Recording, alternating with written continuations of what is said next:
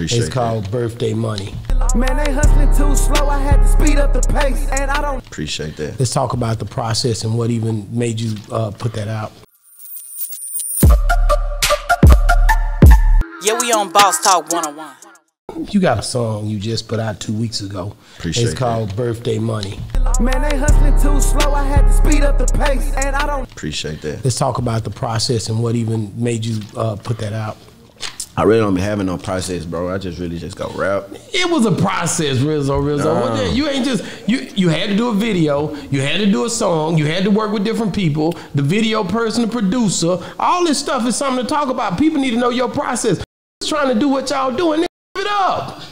That's boss talk. That's boss talk. Cause he bossed my ass. I feel it. But that's real though. You right. You trying to help people. That's what boss talk is about, man. I'm keep it real with y'all, bro. This since he want to give it like that, I got a manager and my manager did all that. That's it. That's it. As an artist now, bro, cause I came from doing everything myself. Okay. I really came from. I respect it. I'm independent. I respect on God. So now I'm 23. All I want to focus on is doing music and trying to find venues of making more money and doing more movies. When dropping music and all this shit now, man, that shit out of my hand now. Yeah, I'm start tag lavish if y'all want this song to drop type shit. That's the type of shit I'm on now. But cause I came from really doing everything myself, and it was a stress factor for me, bro. Like. Really stressing nigga out when you're trying to do everything yourself and you don't see it growing to what you feel like it's growing because you realized and paid to do this. Man, I gotta drop it this day. This and this and this. When it's little niggas out here right now that don't.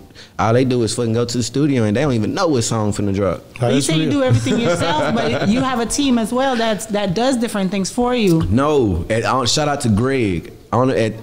Before I had Greg, it was just me and my partner Greg. Everything came off my head of me being the nigga who I am, or what can I do today? What can I do today to you have a manager. Now I have one. You haven't had one in very long. Only other I'm saying Greg because that was the only other person that was helping me do this. He was a manager, but he was like, you know, like another thing. I feel like females get shit done better. That's one. I'm big on it.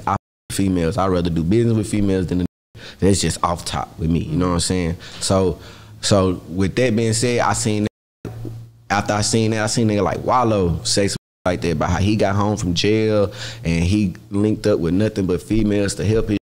Even like Babyface Ray, he did an interview and said nothing but females is in his circle with running his personal business. You know what I'm saying? Like a nigga might get told no, and by us having egos, this shit, all right. You get told no, you not going for no.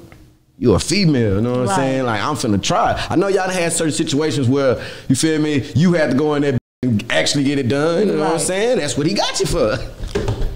Don't stop it. I ain't gonna be messy. I ain't gonna be messy. Hell no. I ain't gonna be messy. I ain't gonna be messy. For real, go get it done. Yeah, we on Boss Talk 101.